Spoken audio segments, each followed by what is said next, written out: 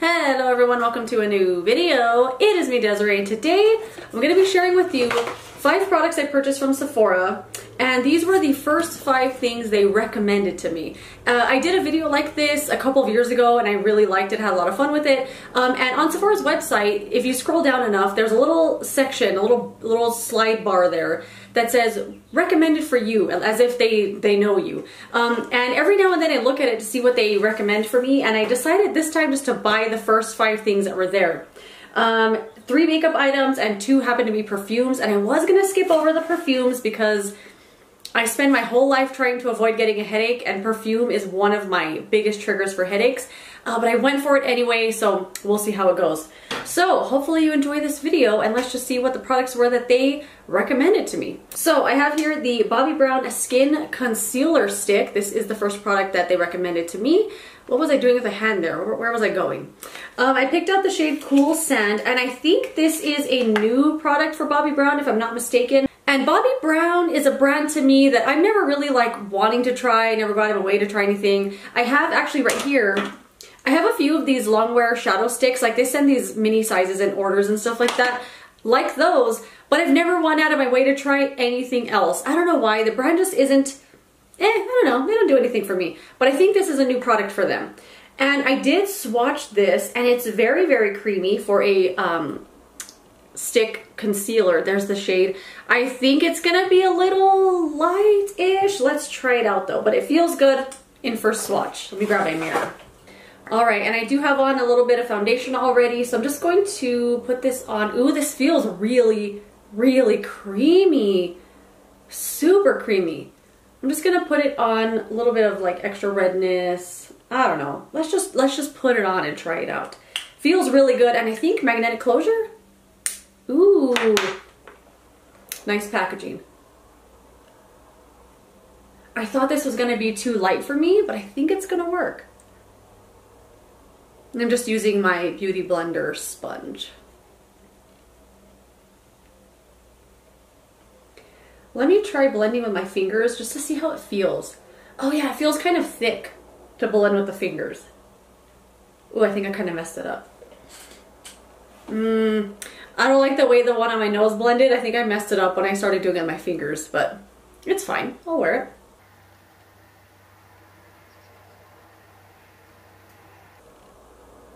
Yeah, it's really thick. It feels really thick trying to blend with your fingers, but it blended really easily with the sponge. Covered up the redness, but not a ton. You know what? I'm gonna put a little more. Let's just keep going. Let's see if I can cover it all the way. But it's called Skin Concealer, so I'm assuming it's meant to be skin-like. It's not going to be a full coverage concealer.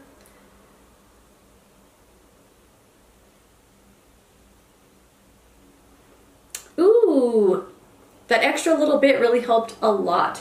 So I will wear this all day today. If I remember, I'll do a check-in to see how the products are wearing. But of course I will come back in 2 weeks and share my updated thoughts. Let me look up this concealer real quick just to see what the claims are. So I don't know, evening. So it says it's a Color True Concealer Stick for evening. Evening? Is evening and evening spelled exactly the same, or was that a typo? Or am I just dumb? I don't know. And brightening imperfections up to, I messed up, okay. A Color True Concealer Stick for evening and brightening imperfections with up to 12 hours of crease-proof comfort. I should have tried it under the eyes, and I didn't. I put concealer on already because I wasn't planning to use this under the eyes, but it says it's crease-proof, so I will try it under the eyes in the next 2 weeks. So it says here it's first of its kind, that it's a comfortable formula. It stays all day without settling. So it says here it's Bobbi Brown's first of its kind transformative stick that conceals imperfections with creamy coverage. The comfortable formula stays the day without settling, creasing, or caking, and delivers immediate all-day moisture for smoother, plumper, healthier looking skin. So it does feel moisturizing, and it's a very creamy concealer, although thick, but I think that the thick feeling that I'm getting is what's gonna help it last all day. Dang, I really wish I tried it under the eyes on my first impression, but I will try this under the eyes over the next 2 weeks, and we'll see if it creases. But so far, looks good. Next product I got is the Milk Makeup Bionic Bronzer, and I picked up the shade Time Travel. So this is a new bronzer for Milk Makeup, and I did swatch this, and I think it's going to be an okay shade. It's this little tube here of like a liquid bronzer. It says shake well before use, and that's it. All right, let's shake it up and let's try it out. My hair's drying and it's not drying the way I want. So I'm gonna flip it over like that. It's fine. It'll cut off the top. Ooh, it is thicker than I was expecting. I did swatch this when I first got it, which was 2 months ago that it's been sitting in this box. But I don't remember the texture. I just remember swatching it and seeing the color. So there is the bronzer. Ooh, is that gonna be a little too orange? Although I do enjoy an orange and red bronzer. I really like that undertone in bronzers.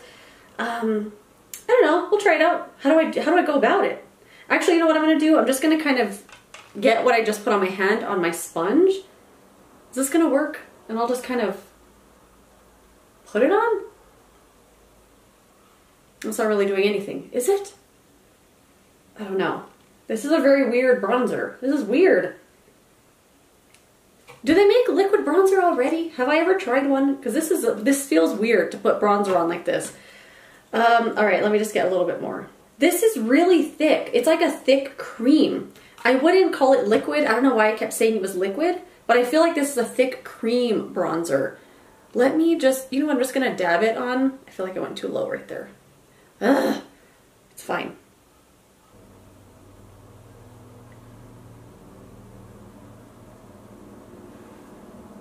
I feel like I'm a little bit washed out in the camera just because I have the window open, or the blinds open.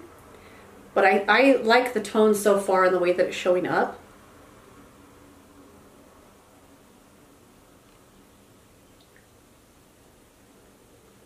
Oh yeah, dabbing it on and then blending it out was definitely the way to go. I do like to put a little bronzer on my nose, but I feel like I'm gonna get too much if I do it this way. I'll just go quick, like this. All right. So, ooh, you know what? I think I really like that. I really like this tone. It looks so natural. I really like it. Oh my gosh, I am shocked because I wasn't expecting the color. I thought it was gonna be really orange, but you know what? I really, really like it. I think it looks wonderful. All right, let's move on to the next product. I'm gonna do a little bit of bronzer on my neck real quick, and then we'll move on to the little palette that was recommended to me. And the bronzer I picked out was the Rimmel Natural Bronzer in the shade Sunlight. I think this one goes really well with that Bionic bronzer because it has a little bit of red undertone to it, and I just love that bronzer. So, bronzer done, and I love it. Like, I would be perfectly happy just putting mascara on and then this just being my makeup for the day. I love the way that it looks. I love it. I think it looks great. All right, let's move on to the next product. I'm gushing on myself. The next product they recommended to me is actually from Pat McGrath Labs, and it's the Pat McGrath Bridgerton palette. I think this is kind of weird, like a really weird collaboration, because on the back it also has a Netflix logo, and I don't know, I just think it was kind of strange. I've also never seen Bridgerton, couldn't tell you what it's about, but this is the Divine Blush and Glow Trio, and it's called Love at First Blush. And it is 2 blushes. Oh look, I haven't even taken that plastic off. I'm telling you, these have been sitting in that box this whole time. It comes with 2 blushes and a highlighter. I have swatched the highlighter because I just wanted to see like the tone and stuff. And I think it's gonna be way over the top intense, but we will try it out anyway. It comes with 2 really beautiful looking blushes. They just have this really pretty impression on them. This one's like a really pretty mauve, and then this one is just a nice, I don't know, rosy pink, but they both look like they're satin finish. This one here might be matte, but the one in the middle is definitely satin. So, and then it comes with that over the top highlight. Do I swatch it? No, I'm not gonna swatch the blushes because I don't want to mess up the pattern, but I will swatch the highlight. I don't know, the color too just looked a little bit dark. It's right there. It just looked a little bit dark, like it almost might be something to top off a blush with. So you know what, maybe that's what I'll do. Because I just feel like as a highlight, it's just a little too pigmented, like a pink for me. I don't know. We'll try it out. Let's just try it out. I'm going to use this very clean brush. I actually want to buy another one of these. I recently bought, so this is the blush brush I'm going to use today. It's the Morphe Jaclyn Hill JH06. This is one of the best brushes in the world. I freaking love this brush for everything. And I picked up the Eco Tools soft highlight brush because I thought it might be like just, I don't know, a dupe or something. But it's not. The Eco Tools one is way too flimsy. It doesn't work for anything. I don't like it at all. So anyway, I'm going to use, you know what? Let's go with the pink one. This one right here. I'm going to go for that one. Just because I feel like with this bronzy look I got here, this, I don't know how much to get. I'm just going to kind of dab it in and we'll just kind of go with it. That's something I love about this brush too, is it really diffuses the color. So even if I got too much, it's going to make it seem like it's not that much. I just love this brush a lot. We're just going to put it on like that. Ooh, that's really pretty. I was expecting it to be more pigmented, but I think it's the brush that's really helping it diffuse a lot better. Ooh, too pigmented. I spoke too soon.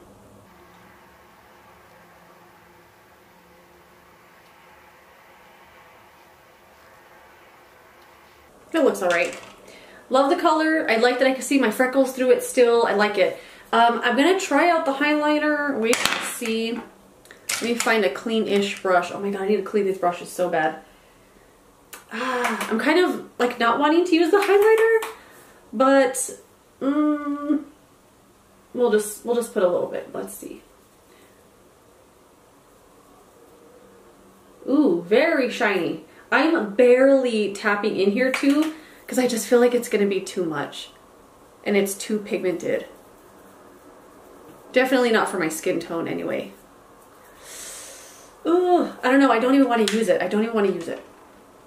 Look at my poor sponge. I soaked up all that bronzer with it.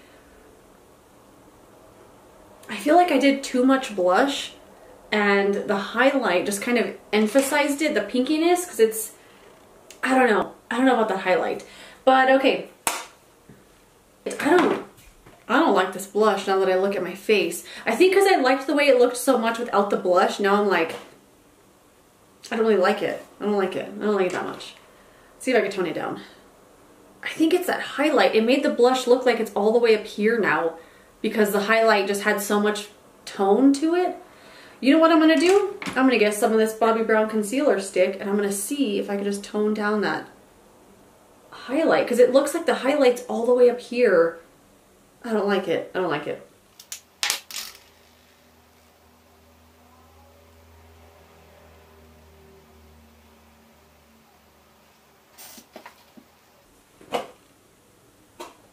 I don't know.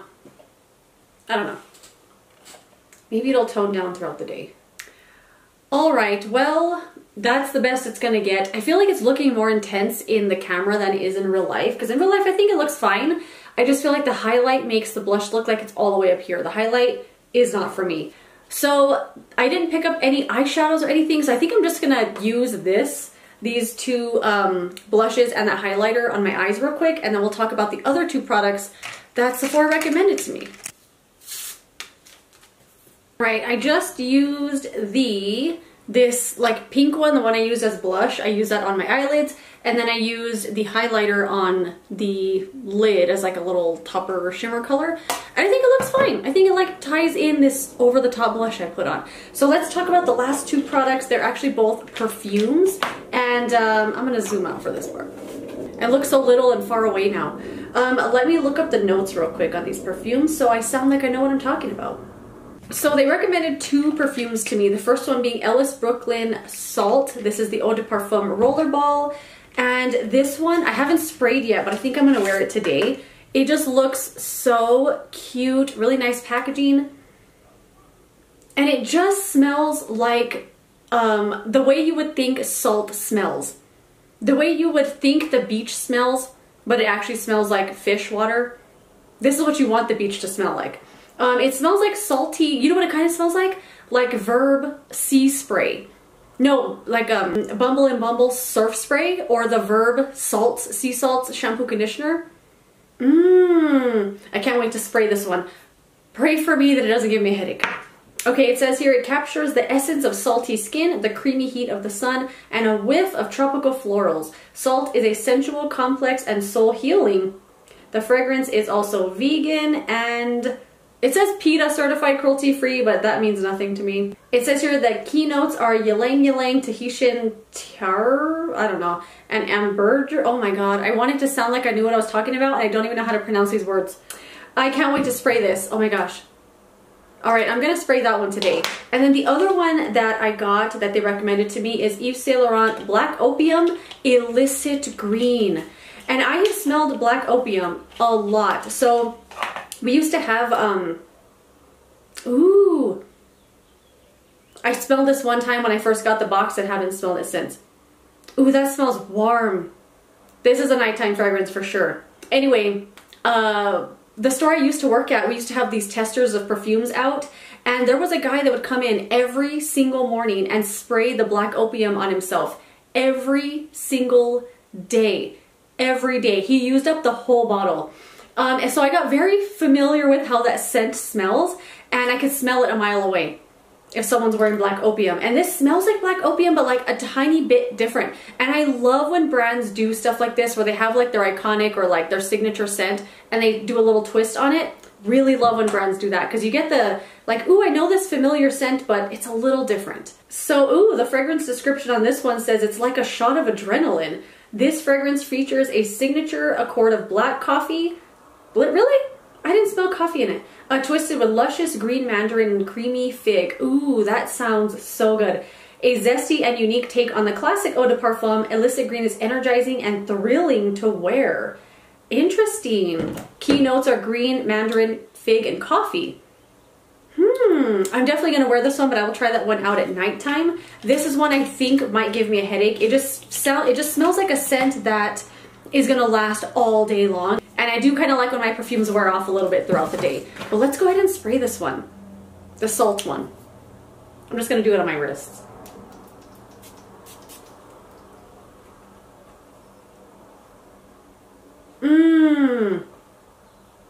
Oh my goodness. It doesn't smell as salty as it does in the tube, like just smelling it from here. It smells a lot different on my skin. Maybe it'll change throughout the day, we shall see. That smells really fresh. I'm gonna be smelling myself all day. I kind of get like a whiff of lilac, like a lilac scent. Oh my goodness, it smells so good. All right, enough about the perfumes. But now let's cut to my 2-week follow-up. All right, it's been 2 weeks since I filmed that first impressions. I can't believe it's been 2 weeks. Where does the time go? I swear I blink and it's already the weekend. So let me share with you how the products have been working with me for the last 2 weeks. This is the Bobbi Brown Skin Concealer Stick. I've been using this every single day, and I really prefer it under the eyes only. It's very, very creamy. Oh, like it's one of those satisfyingly creamy stick makeup things that you just want to like draw all over your face because it's kind of just satisfying, you know? It's very, very creamy. I go straight from the stick under the eyes. I don't draw it all the way out like this. I have just been doing this inner darkest like on the side of the nose part and then right here. And then I pat it out with my finger and then kind of just move it around till it gets out here. I kind of just use the residual like leftover stuff out here. I don't draw, I don't know, I just feel like it's a little too heavy for that area, but that's just my preference, you know. I do think this blends out the best with fingers. I don't know if it's just like the warmth of the fingertips mixed with like the thickness of this concealer that help it just kind of get a little creamier and like a little bit more movement to it, if that makes sense. I have found that when I tried to blend it with a sponge, I don't know if it's just the dampness of the sponge maybe, like the little tiny bit of water that's in the sponge mixed with the concealer, it just doesn't work. Anytime I have used this on my face as like I want to just do it as just concealer, maybe I'm doing no foundation that day and I just want to spot conceal, if I try to blend it with the sponge, it almost like breaks up the concealer and it like starts separating and it just blends really bad and it doesn't look good. So I have found even when I use this on my face, like today I put a little on my chin, I put a little bit here on this extra redness on my cheeks, I blended it with my fingertip. I like the thickness that it has and the creaminess, it blends out well, but the fingers, it just kind of takes a minute to move it around. Coverage is very, very nice. I do the one application, and then after I blend that all in, I do go with a little tiny bit more in this darkest part that's usually right here, and then just pat that in with my finger, and I'm good to go the rest of the day.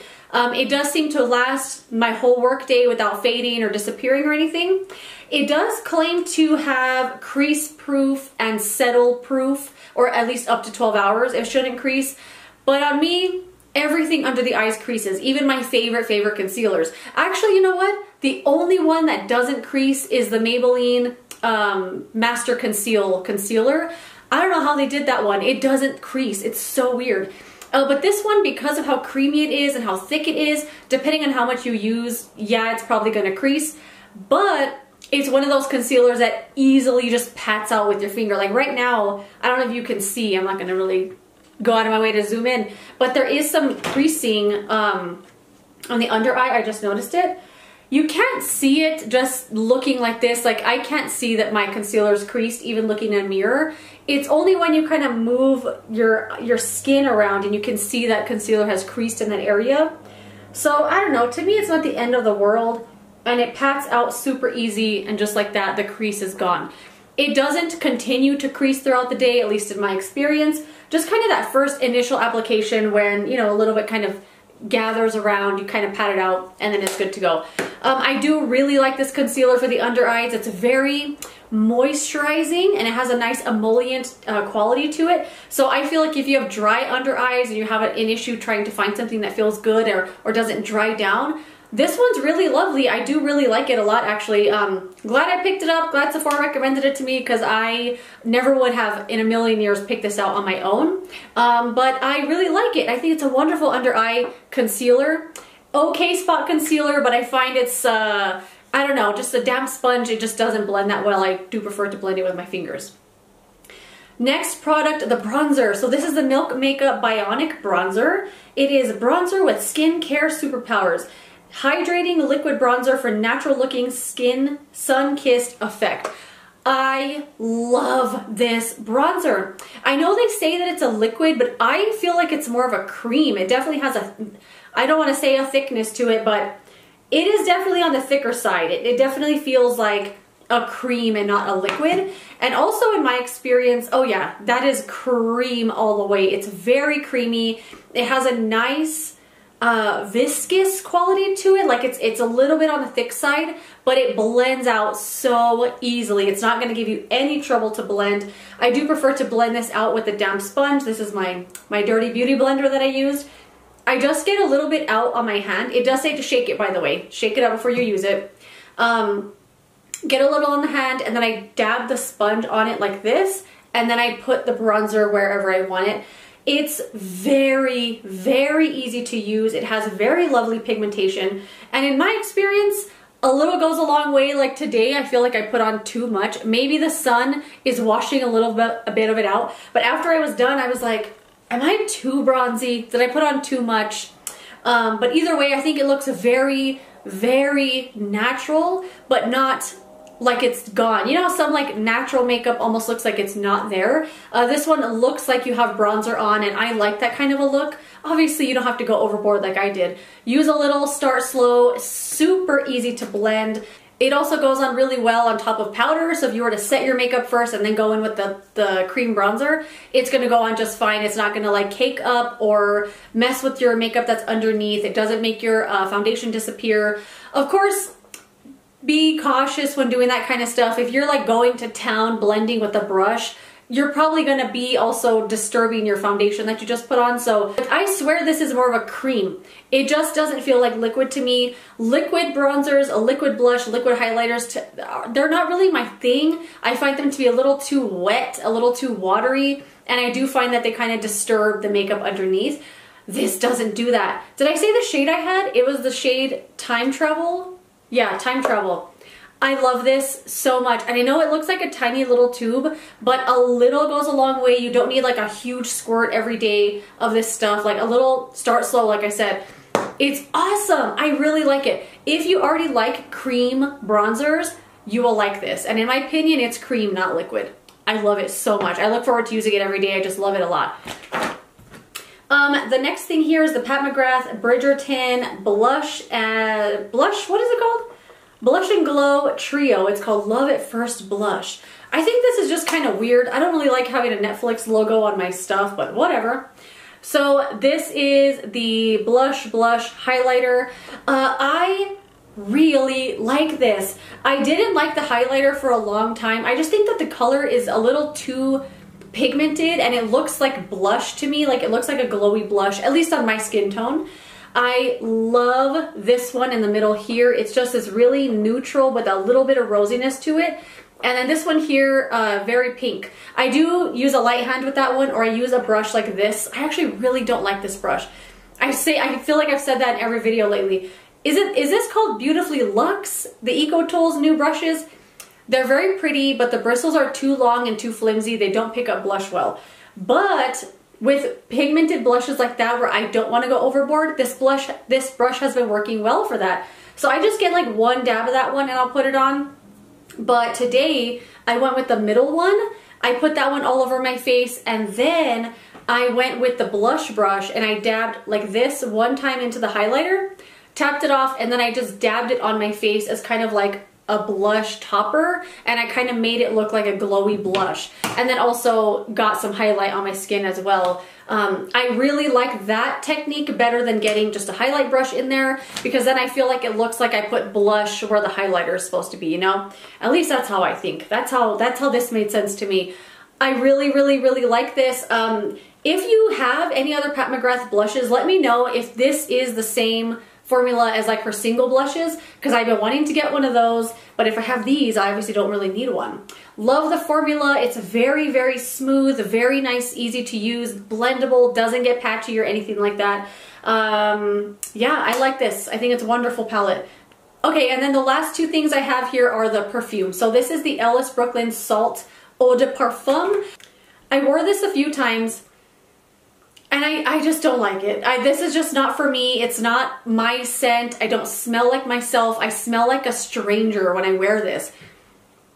And although it smells really good from the container, like from here, on my skin, and just when I sprayed it into like the air the first time I tried it out, just to kind of get a sense of how it was going to smell, how strong it was. It smelled okay. Put it on my skin. It just doesn't smell like me. I don't know. It just smells like I smelled like a stranger or something. To me, it's just not my kind of scent. It's very, I don't know why. I kept picturing someone who works in a corporate office that would smell like this. Not that it's a bad smell, it's just, it's not me. It smells more like a grown woman. It's a nice, fresh, light scent. Doesn't smell like alcohol. It did give me a headache though. It is a little bit of a stronger scent. Lasts for a long time. It's just not for me though, just not my scent. And then the other one I have here is the Black Opium YSL. This is actually the Black Opium Illicit Green. I really like this one. It just has such a like a warm, spicy but sweet kind of smell. It just smells really good. It smells like black opium, but like a little bit of like a twist of freshness, a little bit lighter than black opium usually smells. That one I like the smell of, but I find it's way too strong for me. I like this one a lot. I only wore it a couple times, and I only do like one tiny spray as far as I can, like way over here, and then I dab it between my arms, and then that's it for the whole day. A little goes a long way with this, and I think that's a good thing, because these kind of perfumes are not very cheap, so I'm glad that a little goes a long way. It'll last the whole entire day. If you like black opium, I think you would also like this one. It's just a nice little twist and freshen up for the scent. You know, it's not too heavy. Black opium for me smells like a nighttime perfume, and this one smells like a nice summer hot day. I don't know, I really like this one a lot. So that is it. Those are my 2-week follow-up reviews on the products. Let me know what you think. Have you tried any of these things? Let me know what your experience has been with the products. I would love to know. Yeah, thank you so much for watching this video. If you enjoyed it, don't forget to give it a thumbs up and subscribe so you don't miss the next one. And I will see you later in another video. Goodbye.